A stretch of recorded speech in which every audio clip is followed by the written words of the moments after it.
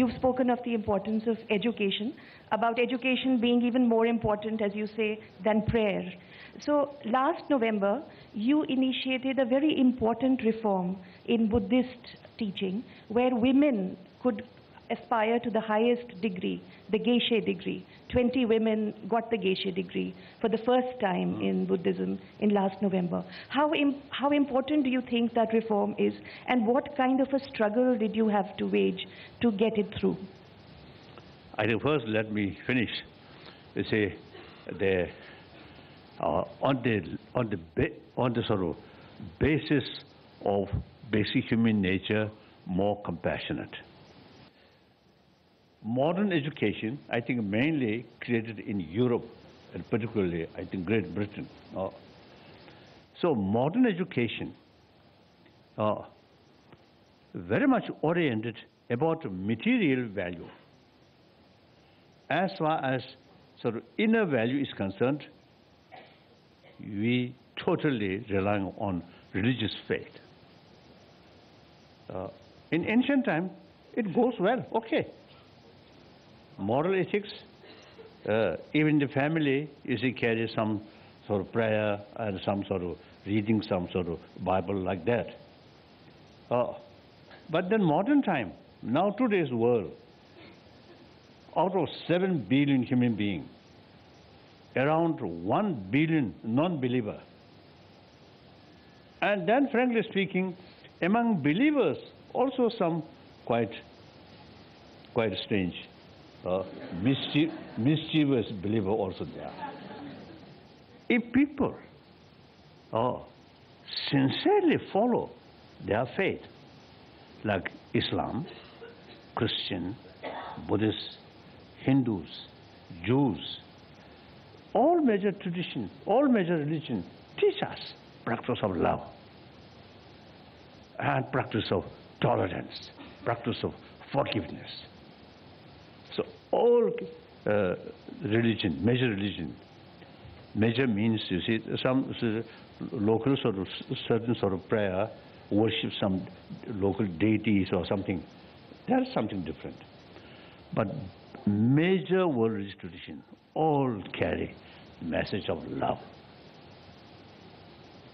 So then why people suppose follow this religion but create a lot of violence? Why? We do not take seriously the real message of one's own faith. That's the problem. That also, I think, due to lack of conviction, moral principle is very important to bring inner peace and happiness individual level, happiness or family level. You see, lack of conviction that. So therefore, now education should include about the value of the compassion, irrespective whether believer or non-believer follow this religion or that religion.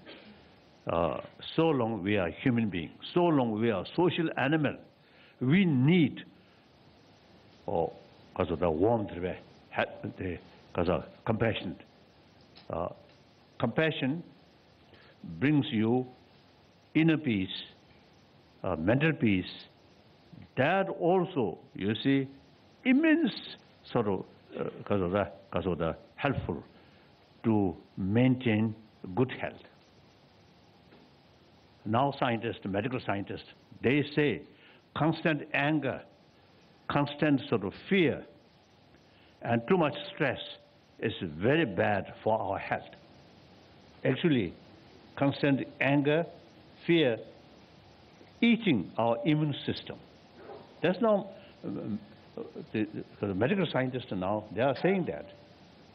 And to some extent, I think my own case, I can prove, maintain peace of mind, and your faith remain quite handsome.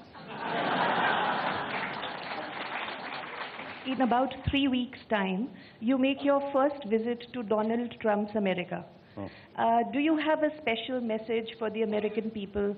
Because the rise of Trump, for instance, has seen also a hardening of lines between us and them. There has been a backlash against immigration. Do you have a special message for Americans in this moment? Of course, I love America. Really, really.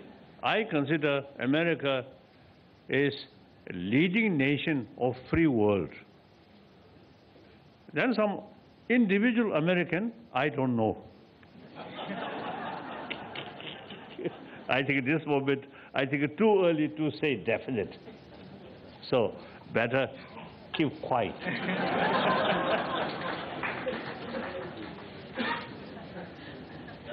Your Holiness, I think my visit America, I think about June, mainly medical sort of checkup. And then another university, I think San Diego University, you see, they invited me. So this I feel useful. So whether I visit Washington or not, I not yet finalized. So, so my visit should be quiet. Go there, medical checkup, then some meeting, some students, including many Chinese students, who once demonstrated against my visit.